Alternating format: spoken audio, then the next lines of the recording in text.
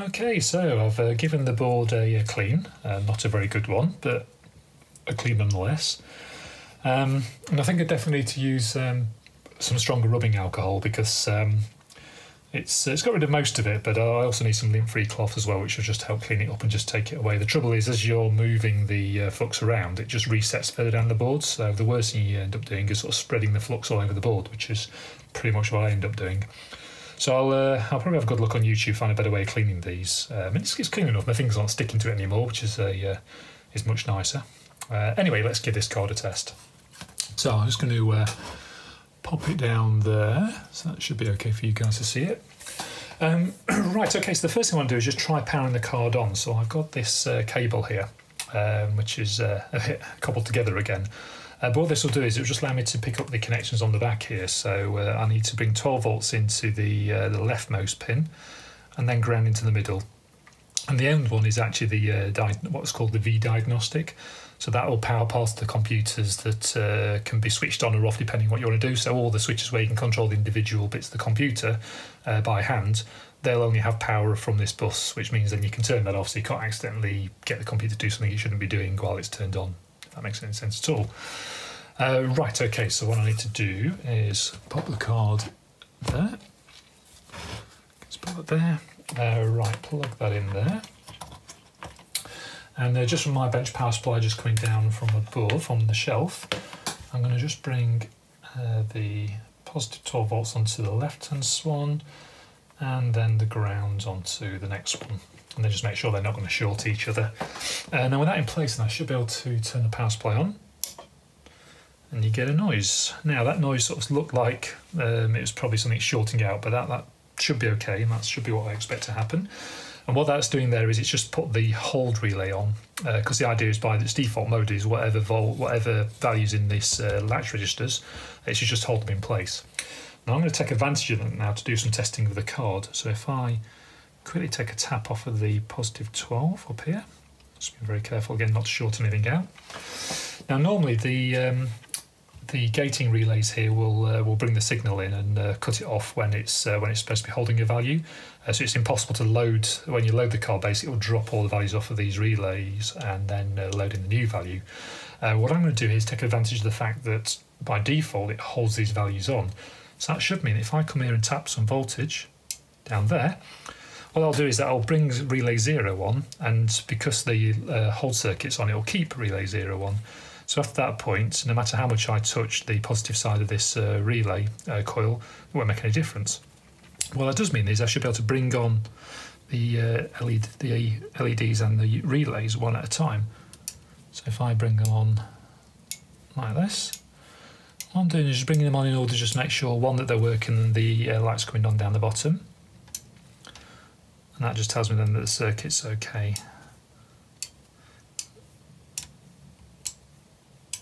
Good, that's all there. And if I cut power now, they'll just go off. If I bring power back on again, get the click as the hold circuit comes in, and I should be able to do this in reverse order. And again, I just want to make sure that each one of these is coming on as I expect in the right order. So if we, oops, just caught the select line there. So if I just bring those back on again. This is the problem with having this probe, is that you do have to be a bit careful on what you're touching. And then again, we'll come in the reverse order here.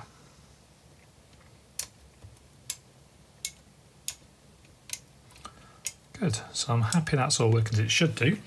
Now what I should be able to do now, but just did by accident a second ago, is I should be able to load these lines.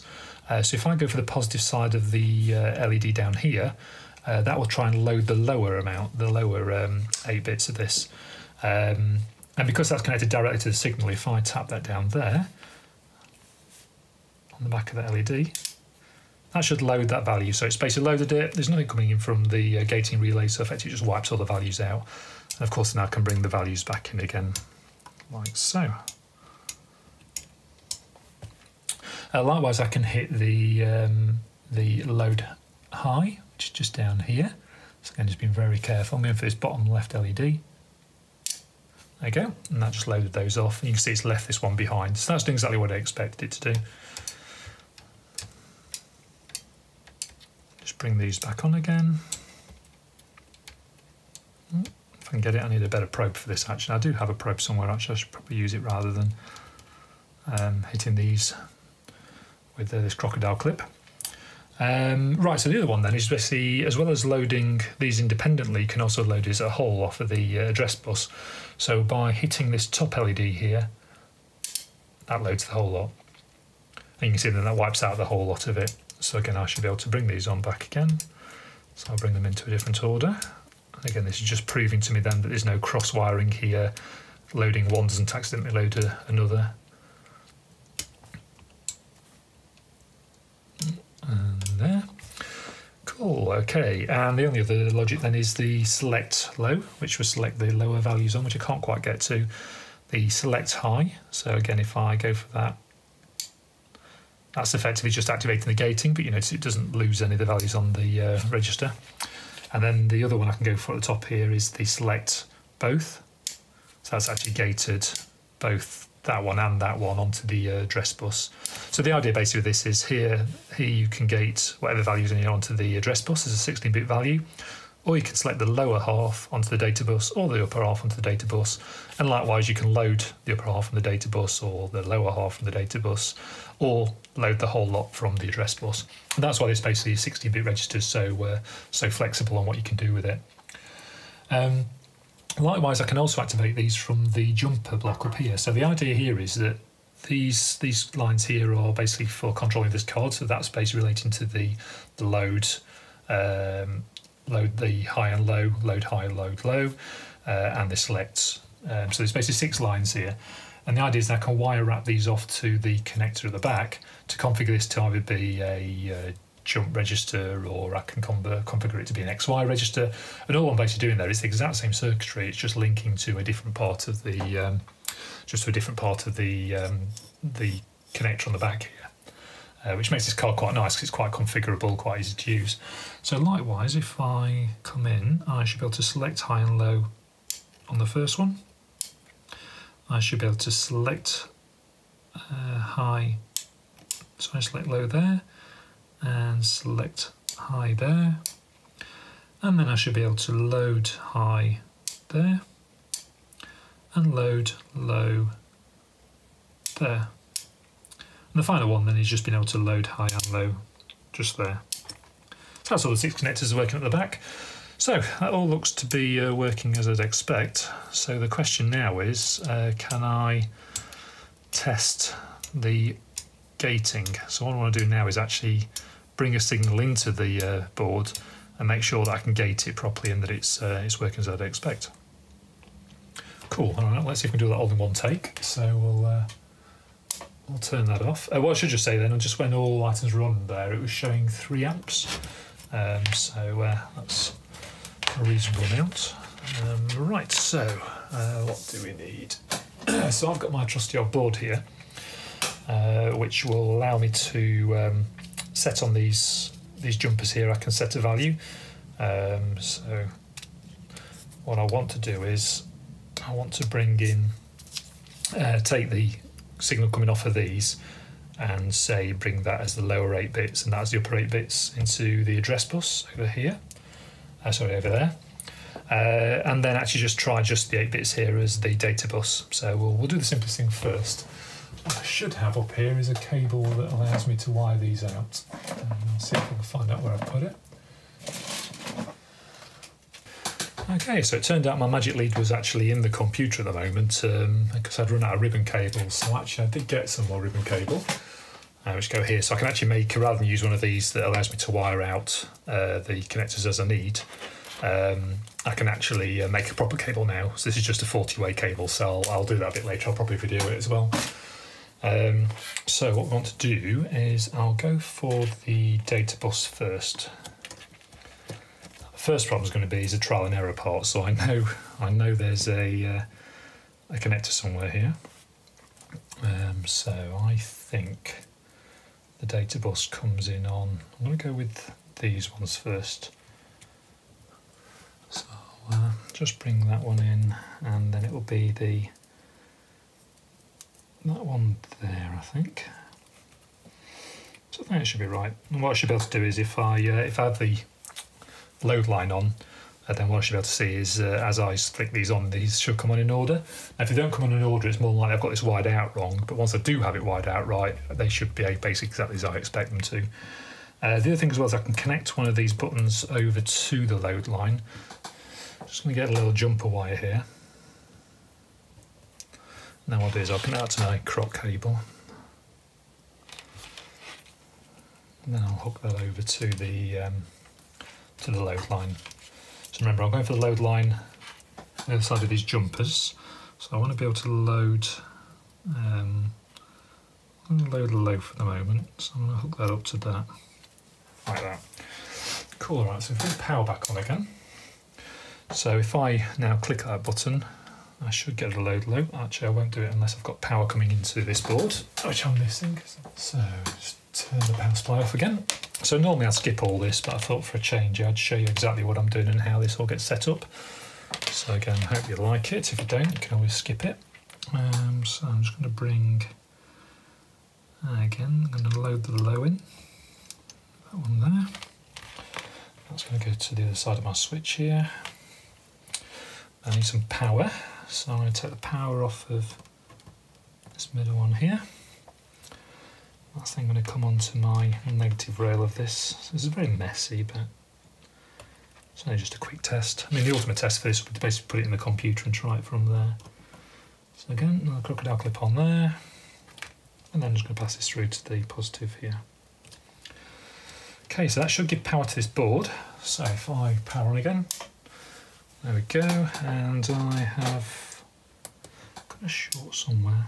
I think that's because that was probably touching two things. Let's try that. That's more like it. So you can see that's loading the low, which is what I want.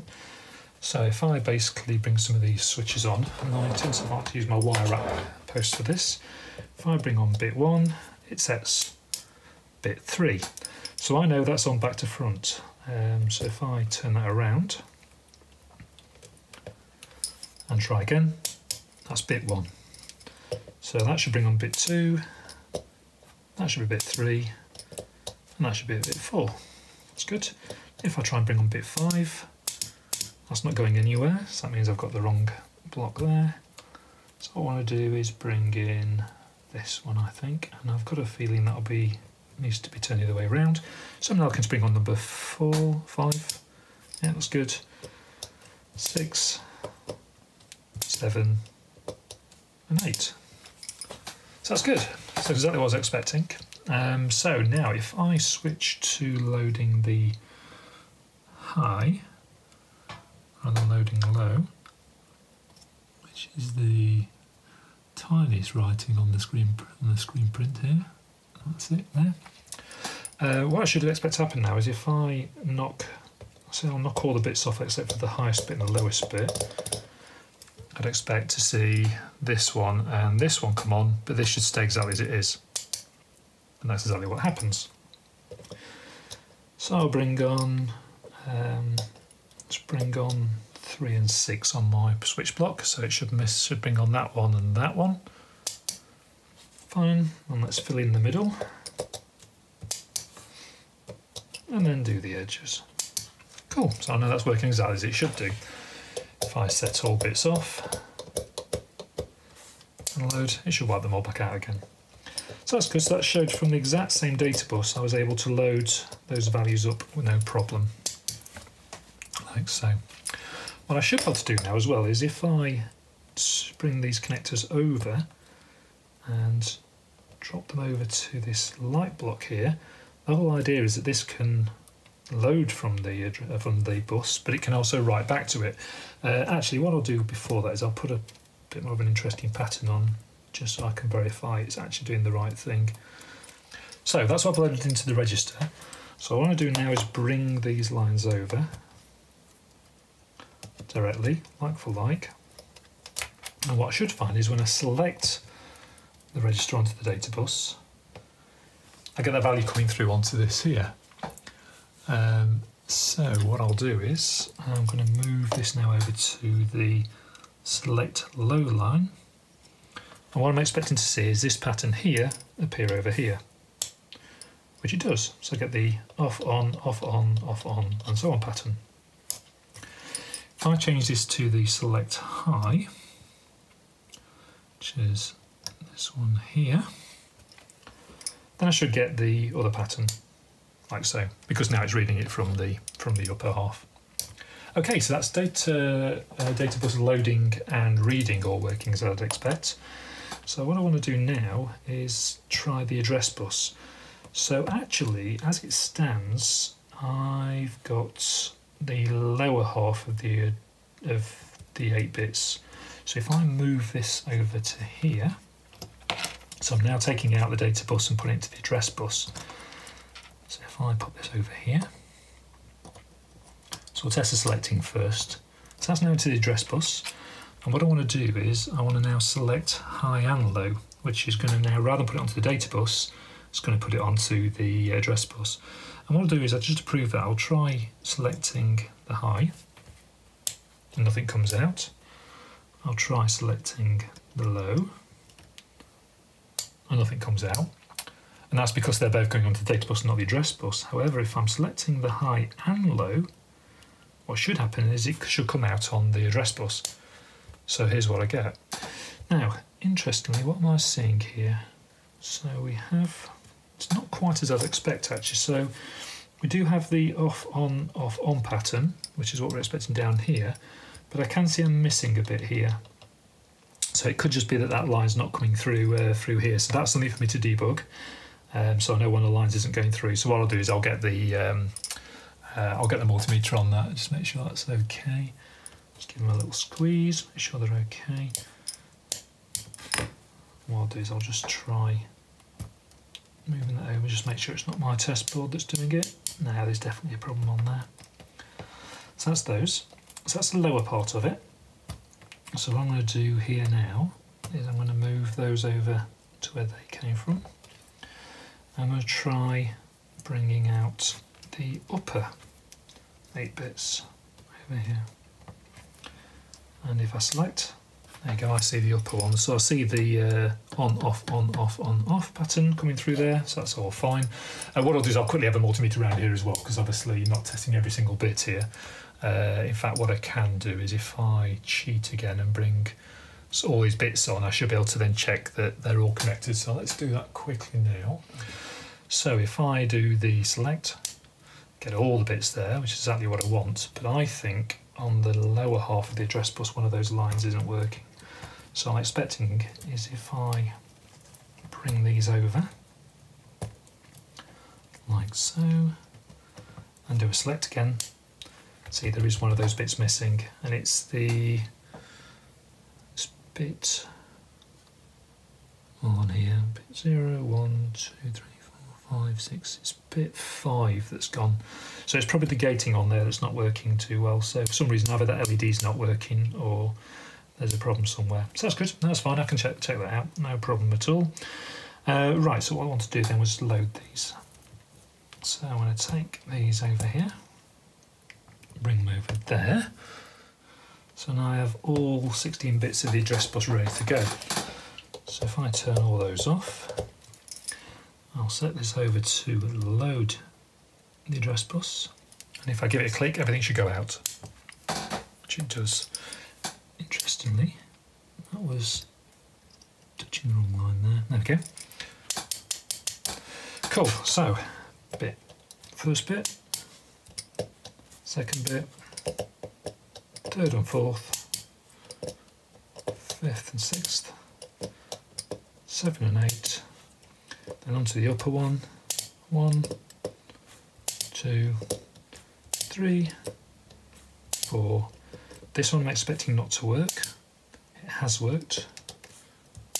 6, 7, 8.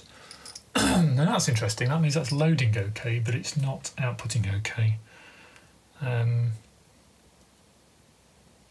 Interesting. Let me just bring these cables over and just try to select again. Just make sure I'm not going mad. Sometimes you can have like an intermittent fault on these. So if I take that back over to load again. I'm expecting number 5 not to come through. As you see. So it could have just been a faulty line, or I've just woken it up. I'm going to have to keep a very close eye on that, because that's coming through absolutely fine now. Alright, that's annoying, but sometimes happens. Right, so if I try knocking these off in the same order, I want to load now.